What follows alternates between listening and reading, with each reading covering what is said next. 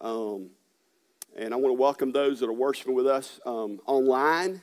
I want to say welcome to all of you that are in the room. And if you're here maybe for the first time or second time, we're glad you're here. We're excited you're here. We hope that you experience friendliness and just a good welcome as you came in. We want to encourage you to reach out and connect with us. You can go online and fill out what we call an encounter card. You can do it right out here at the little guest table, and there's a gift for you that we have out there. We'd love for you to have that. Excited for those of you that are online and are part of our church family, and maybe it's your first or second time, third time watching with us online. We're excited that you're with us. And yes, it has been a good week for sports fans. Right? It's been a yeah, don't clap because that gets on my nerves. And here, that's just one of my pet peeves. If you have to worship God more profoundly than you worship a sport. All right, so that's why I don't talk about it a lot. But it's okay to enjoy sports. It's okay. Let's just clap. Let's give the golf clap for the Braves. I just ruined it, didn't I? So it's great that, man, it's great for our city. I think it's a blessing. I think God gives us the gift of competition and so that is great. That is awesome. But as I thought about it this week, everybody's not a sports fan. And even if you are a sports fan, real life comes back, and you have to deal with just the hurts and the pains and the difficulties that life throws at you. Everybody had to get up and go to work, or some of you did. I mean, somebody may have taken some time off, and every day is not a parade, and so trophies lose their luster, and that's why we need to come back and we need to make sure that our idols are in check, and that the victory and the sport and the trophy doesn't become the object of our worship. And remember that life goes on.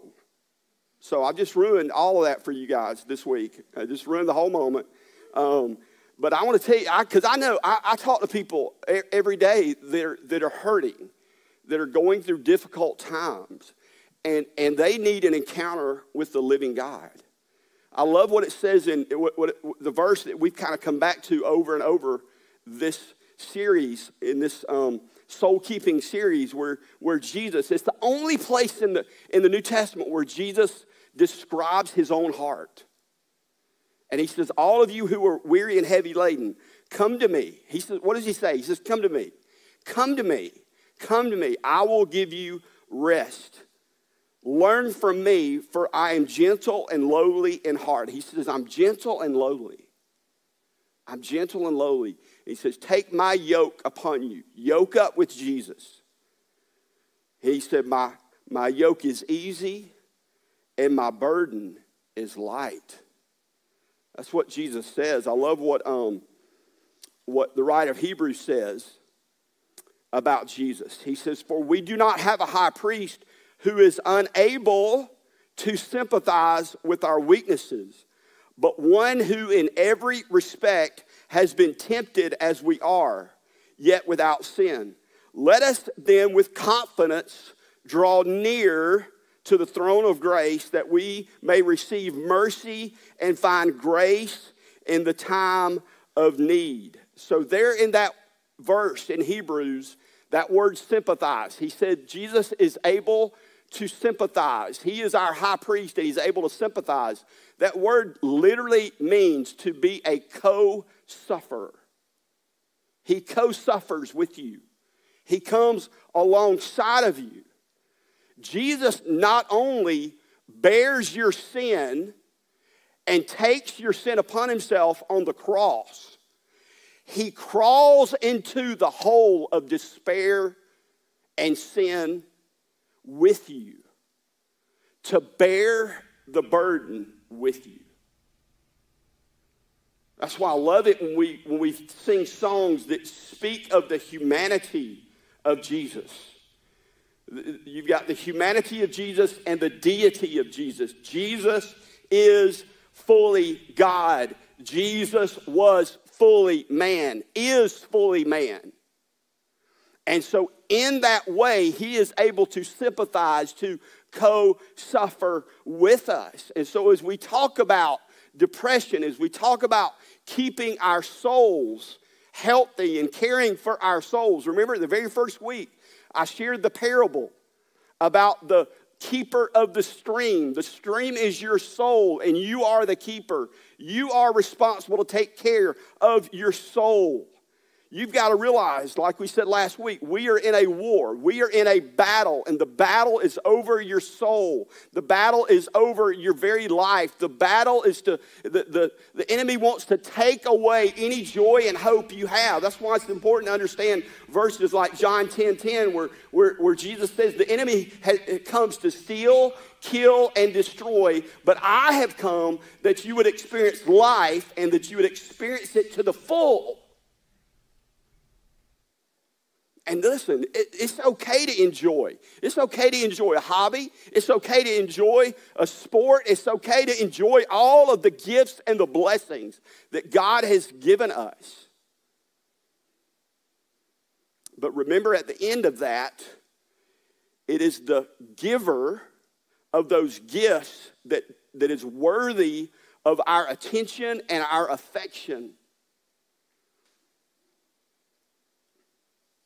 And so we're back to the life of Elijah today, as we're talking about coming out of the cave of depression. And we've talked about the issues of mental health. And one of the things that I mentioned earlier in the series, there's been a rash of even pastors over the last few years, even prior to COVID, who've committed suicide. It just seems like the number is higher than usual.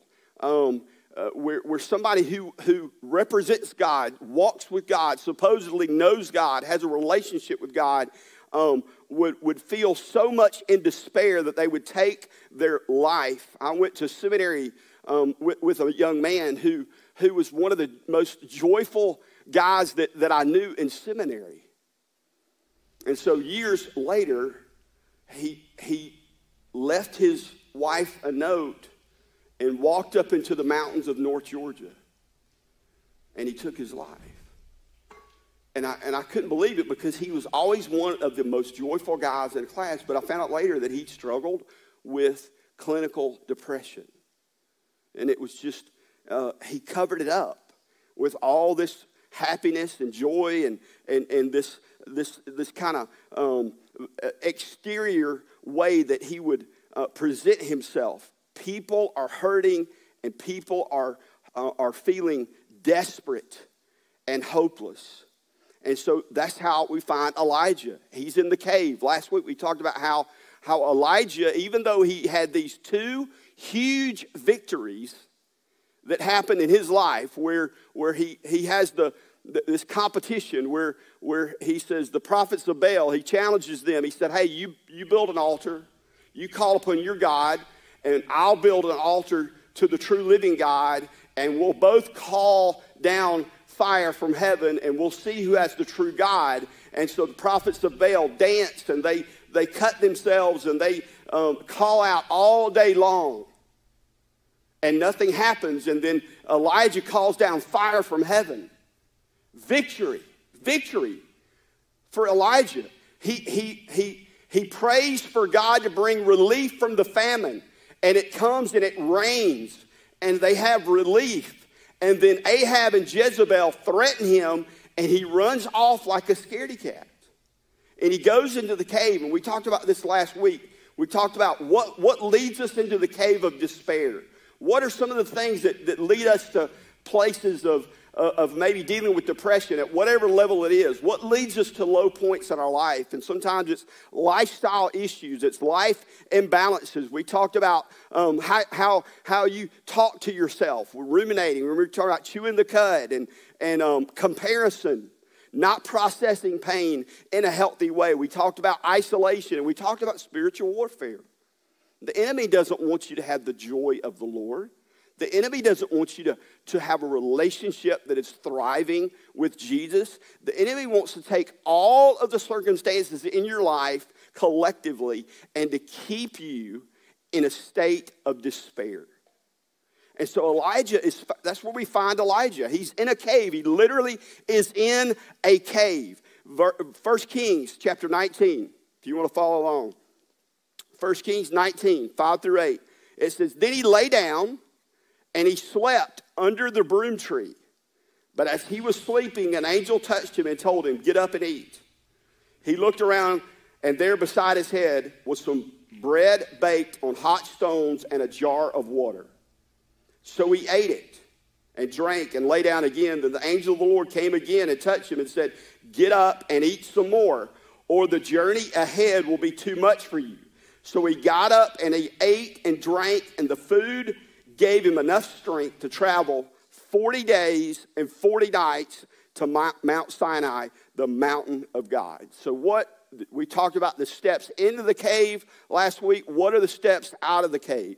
The steps that we need to take. One step is stepping into a needed recovery.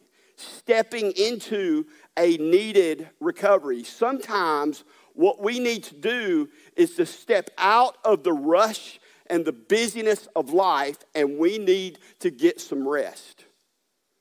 Part of this is understanding that God has created all of us with limits. He's created us with limits. Have you ever heard of a thing called the Sabbath?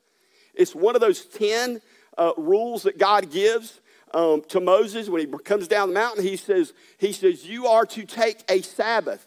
It is to be a holy day. God created the earth in 6 days, all that was in it. And then it says God rested. Do you think God was tired?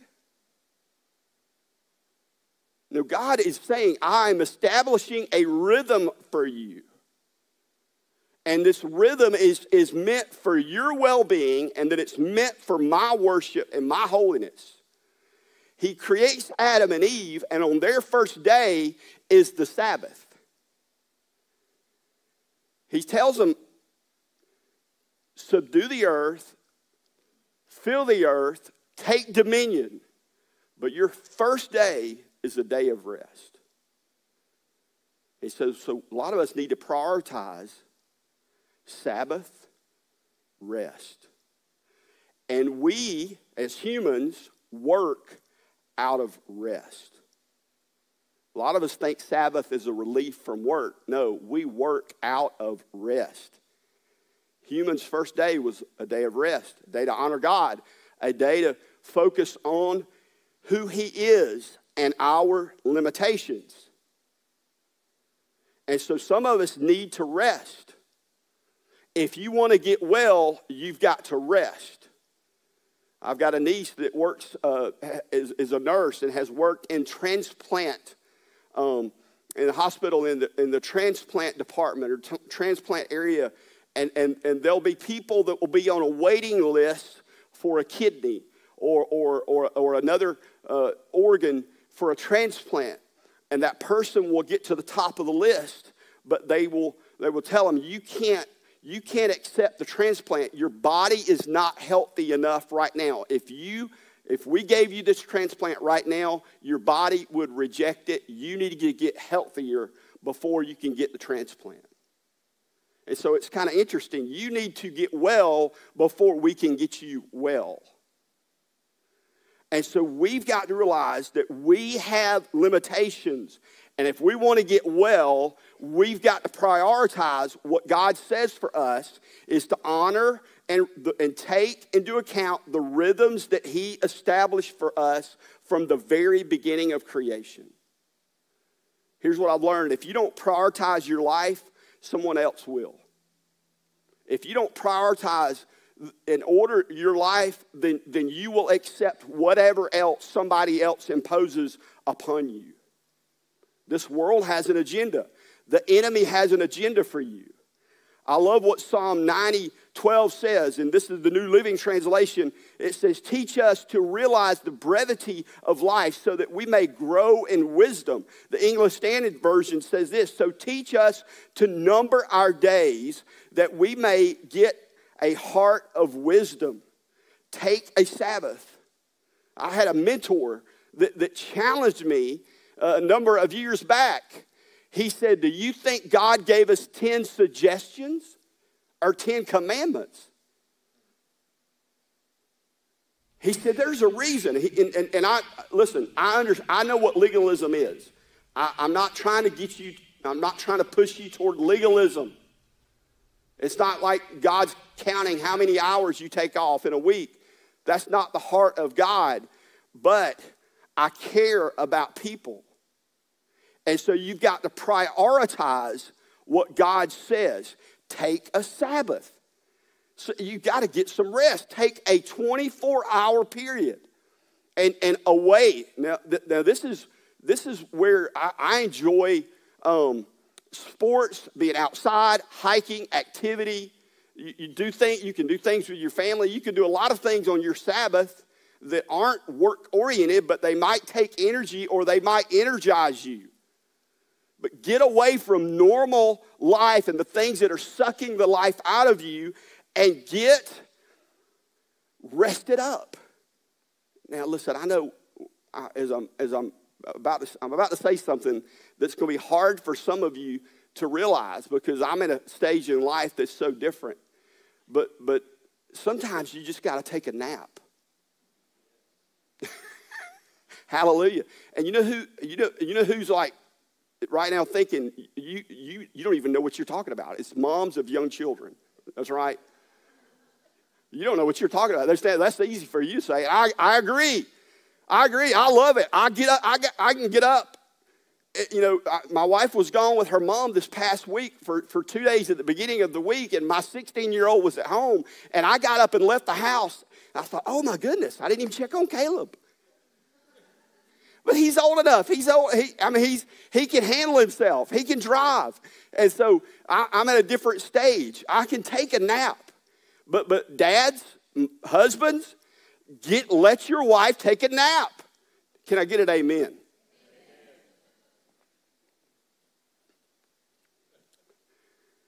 Take a nap and eat a Krispy Kreme. It's okay.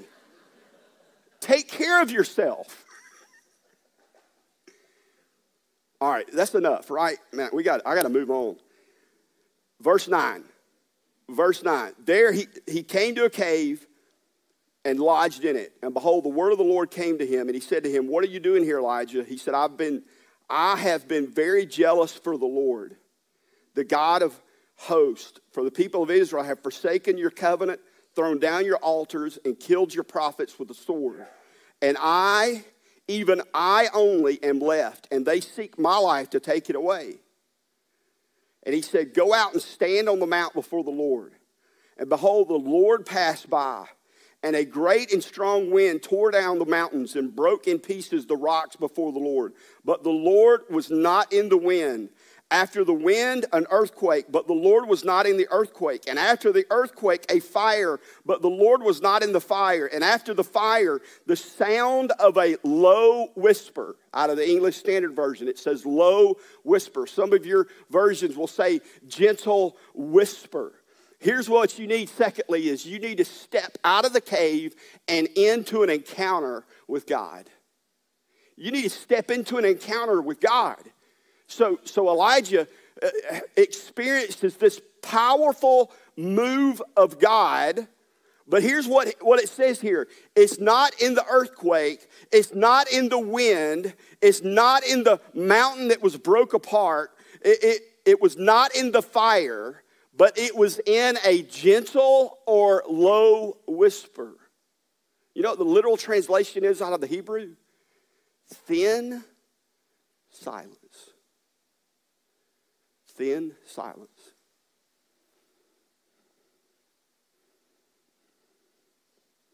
Pastor Chris Hodges says we look for the dynamic, but God is often in the intimate. And sometimes you got to step into an encounter with God that may not be dynamic. It may seem ordinary and mundane. But when you open up your Bible on a daily basis, God is opening his mouth to speak to you. And regardless of how you feel, regardless of whether it's emotional or not, you are encountering the living God of the universe. Jesus, the Word, is speaking to you. We've referred to this verse, Psalm 46:10, be still. Be still. We talked about sitting and settling, solitude and silence. Be still and know that I am God. I will be exalted among the nations. I will be exalted in the earth. The simplicity of just being quiet before the Lord. Personal worship. If Sunday morning is the only time you worship, then you're missing out on the blessing that God has for you on a daily basis. As a matter of fact, you feel distant from God, you just start worshiping. You start worshiping. He comes to you. He says in John chapter 4, when he's speaking to the woman at the well, he says, I'm seeking those who will worship me in spirit and truth. And so worship. I sing as loud as I can sometimes when I'm by myself. I would not dare do that in public. But just start proclaiming back to God who he is, his attributes, his characteristics. And God promises that he will come and seek and find us. Psalm 73:16 and 17. But when I thought how to understand this, it seemed to me a wearisome task until I went into the sanctuary of God. Then I discerned their end. The presence of God changes everything in your life. And it's work. I mean, it's a practice. You've got to, so you've got to step into recovery. You've got to step into an encounter with the living God. And then let's look at verse 13 and 14. When Elijah heard it, he wrapped his face in his cloak. And he went out and stood at the entrance of the cave. And behold, there came a voice to him and said, what are you doing here, Elijah? He said, I have been very jealous for the Lord, the God of hosts, for the people of Israel have forsaken your covenant, thrown down your altars, and killed your prophets with the sword. And even I only am left, and they seek my life to take it away. Now, I'm going to tell you, is it me or has Elijah just repeated himself over and over? He's in the presence of God and he's whining. I mean, this sounds whiny to me. But he recognized there's something. He covers his face, which represents his identity. There's probably some bit of shame.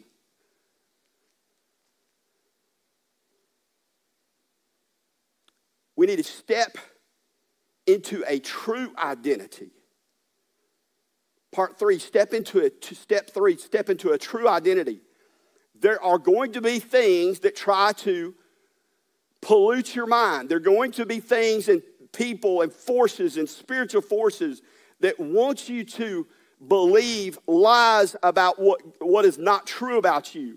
And you've got to step into a true identity, which means you believe the truth over the lie. Elijah keeps repeating himself over and over. God, I've been jealous for you, but the people of Israel have forsaken your covenant, thrown down your altars, killed your prophets, and I am the only one that is left.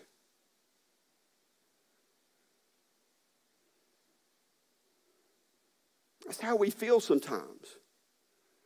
Pain and despair and depression tends to make us become very self-centered and self-focused.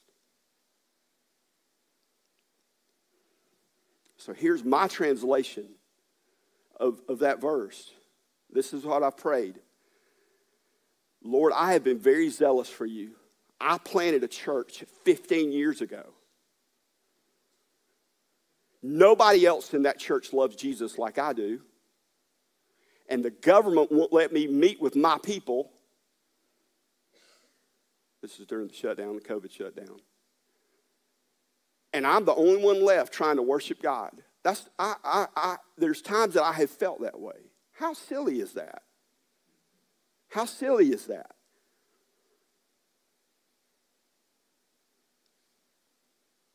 I need to believe what God says about me and not what culture says about me, not what the enemy says about me. I need to believe that I am an adopted child of the King of Kings through Jesus Christ.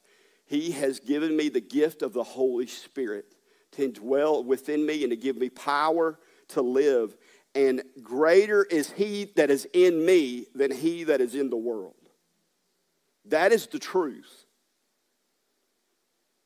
So he goes on in verse 15. He says, and the Lord said to him, go, return your way to the wilderness of Damascus. And when you arrive, you shall anoint Hazael to be king over Syria. And Jehu, the son of Nimshi, you shall appoint to be king over Israel. And Elisha, the son of Shaphat, of Abel Meholah, you shall anoint to be the prophet in your place. And the one who escapes from the sword of Hazael shall Jehu put to death, and the one who escapes from the sword of Jehu shall Elisha put to death.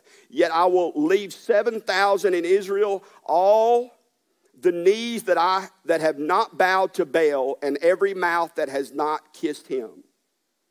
Here's what he's telling Elijah. Sometimes you've got to step into a new assignment. You've got to step into a new direction. You've got to step into a new purpose or a new understanding of what God wants to use you for and the place that he's called you to. The worst thing in the world is to think that God doesn't have a purpose for you. Viktor Frankl, I mentioned his book. He was a prisoner of war in the Holocaust. He was a survivor of the Holocaust. And he says, people have enough to live by, but nothing to live for. They have the means, but no meaning. So here's what Elijah does. He says, go back the way you came, and you remember where God called you. You remember where God met you. I was thinking about this the last couple of weeks. I served at a camp called Impact for really 20 years. I mean, most of my youth ministry, and I just kept going back. I kept going back. Even after I planted Church of the Grove, I went back for a couple of years, and that's where God called me into ministry. It's where many times over the summer, during that 1 week, I would be connected with some of my best friends in life. It's where I met my wife.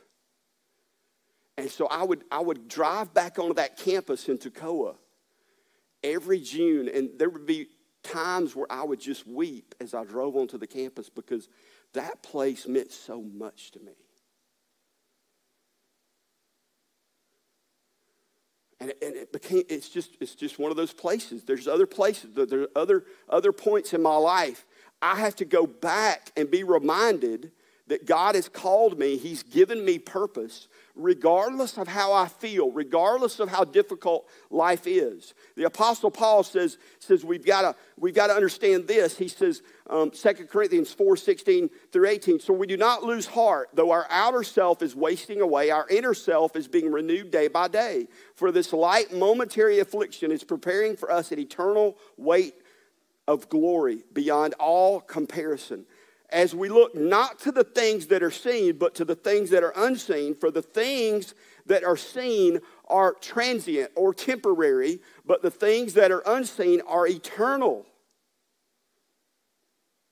And so stepping into a new assignment, remembering where God has met us in the past to help propel us forward. And then finally, verse 19, it says, so he departed from there and found Elisha, the son of Shaphat, who was plowing with 12 yoke of oxen in front of him, and he was with the 12th. Elijah passed by him and cast his cloak upon him. And that was a way of saying, you are the one that will carry my mantle. You are the one who will be my apprentice. You are the one who will have the anointing as God's prophet as I move on from here. And so step number 5 is stepping into relational strength. One of our core values is you can't do life alone. Let's say that together. You can't do life alone. Stepping into relational strength. You weren't designed to go through life alone. We're created for relationship. We're created for community. I know some people are introverts and some people are extroverts, but we all need relationship and we need relational strength. Kevin Eikenberry says this. He says, look carefully at the closest associations in your life, and that is the direction you are headed. And I have taught my kids this all of their life. That the people you surround yourself with and the things that you read or expose yourself to will determine the direction, the quality, and the blessing of your life. Always be aware of who you are associating. Now, we're all called, to Jesus he was called a friend of sinners. We're called to reach out to the people that are spiritually curious or people that are not interested. We're called to rub shoulders with people that are lost and people that need Jesus. But there's a difference between influencing someone towards Jesus and then falling into a place where they begin to influence us. We've got to have key relationships in our life that provide us encouragement and relational strength. So where are you in this process? You say, Russ, I've never really dealt with depression. I don't know that maybe I've had some moments of despair. Well, that's awesome. That's great.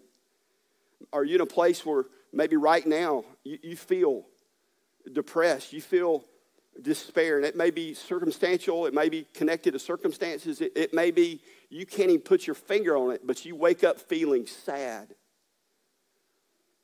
And if you haven't ever been there, the chances are there's probably going to be a season in life where you experience something like that. I think all of us have probably been hit or blindsided in the past couple of years. I mean, just dealing with the unknown, uncertain circumstances of a deadly virus. Not to mention just dealing with the rest of normal life.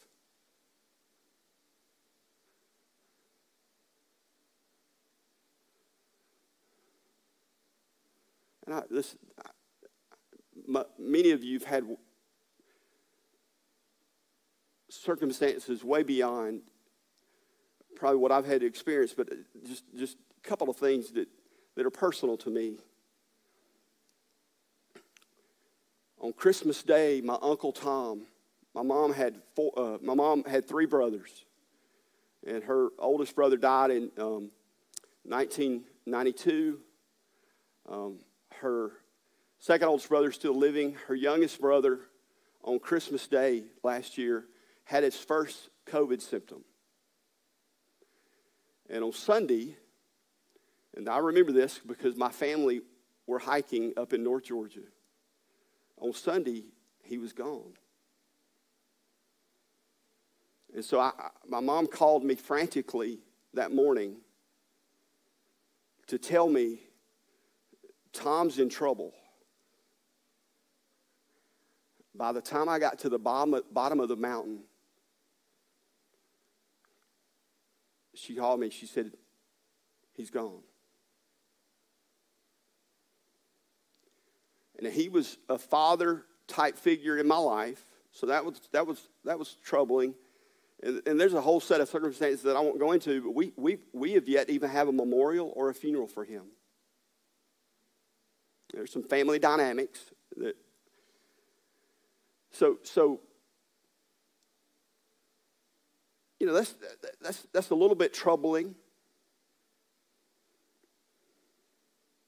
My wife is the type of person that doesn't have necessarily a ton of friends that are really, really close.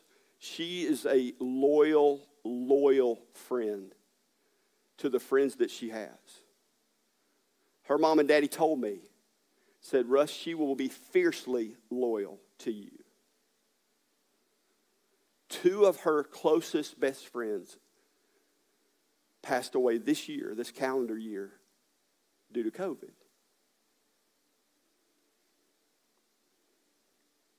You go on other, we all have our list of things that we could all share and talk about.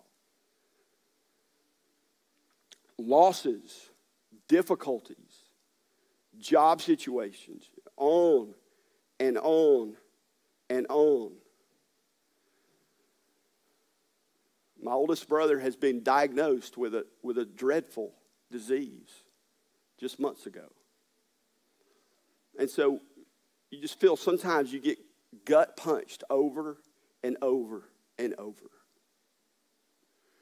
And that's why I feel like it's so important for us to step into the reality that Jesus is able to sympathize with us.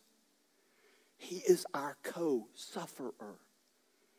He became human and he walked in the dirt of this planet and he experienced what you and I experienced. His friend died, and it says Jesus wept. It says he's gentle and lowly. It says as he looked out over Jerusalem, he's moved with compassion. He felt at the deepest level the pain and the hurt of people being scattered like sheep without a shepherd, without any purpose and significance. And he knelt before his heavenly Father in the Garden of Gethsemane. And he says, Daddy, would you please take this cup from me? Take it from me. He says, not my will, but your will. It says to the point that he would sweat drops of blood in anguish and pain.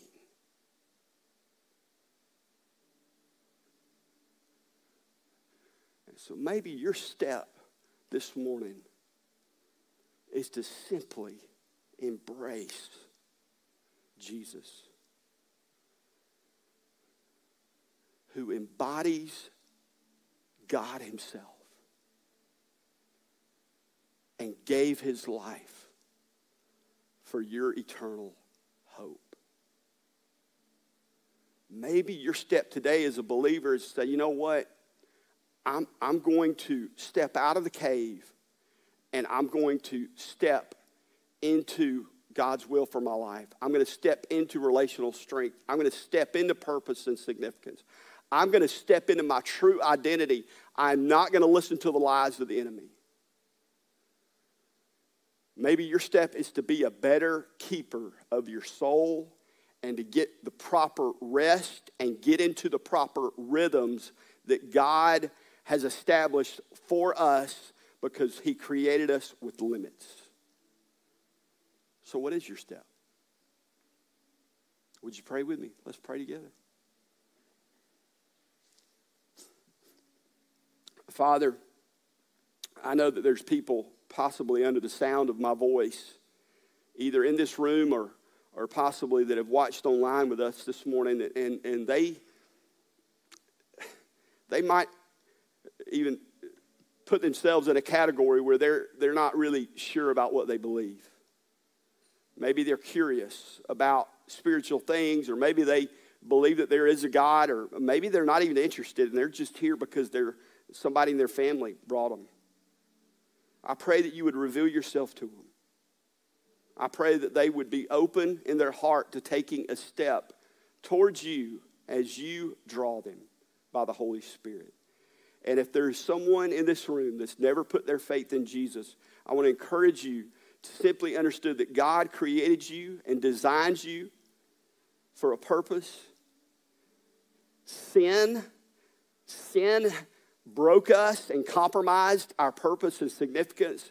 But Jesus came to make things right, to restore us, to reconcile us back into right relationship with the Father. And we enter into that relationship simply by trust, belief, and faith. And maybe this morning you simply have a hurting heart. And I want you to know that Jesus is willing not just to die for you, he's willing to crawl down into the depths of despair with you and to suffer with you because he loves you. And his hope and desire is that we would step out of the despair and walk in purpose and follow him. Understand he's called us. He's called us to purpose. He's called us to be a disciple maker. He's called us to be a part of the family of God. He's called us into the mission of reaching other people with this good news of Jesus. So let's get healthy so we can walk in the healing Jesus has for us that will lead us to mission and significance. Father, thank you. Thank you. Thank you for Jesus. It's in Jesus' name we pray. Amen. Would you stand with me? Let's make this song. Man, what a great word this morning. So good. So good. This message is, this series has been so good. So Yeah. good. So we hope that God spoke to you through that and that you were challenged and encouraged. And what an amazing morning. We would like to just say, if you have made that decision this morning to follow Jesus for the first time, we would love to partner with you, to come alongside you, give you some resources for the journey. And because we believe this is the first step on the journey to a lifelong relationship with Jesus. And so we would love to partner with you. And so if you would you text START to follow, all one word, to 97000 this morning. And like I said, we believe that this is just the first step on your journey, and we want to be able to come alongside you and partner with you to give you some resources to help encourage you in that this morning. Yeah, decision you won't ever regret, for sure. Yeah. So we hope you have a great week. Don't forget, we'd love for you guys to be a part of Shop with a Hero. You can go to the app for more information and to sign up. And don't forget to bring in your Operation Christmas Child boxes on November 21st. We hope you have a fantastic week. Yeah. And we will see you next week. Go Braves.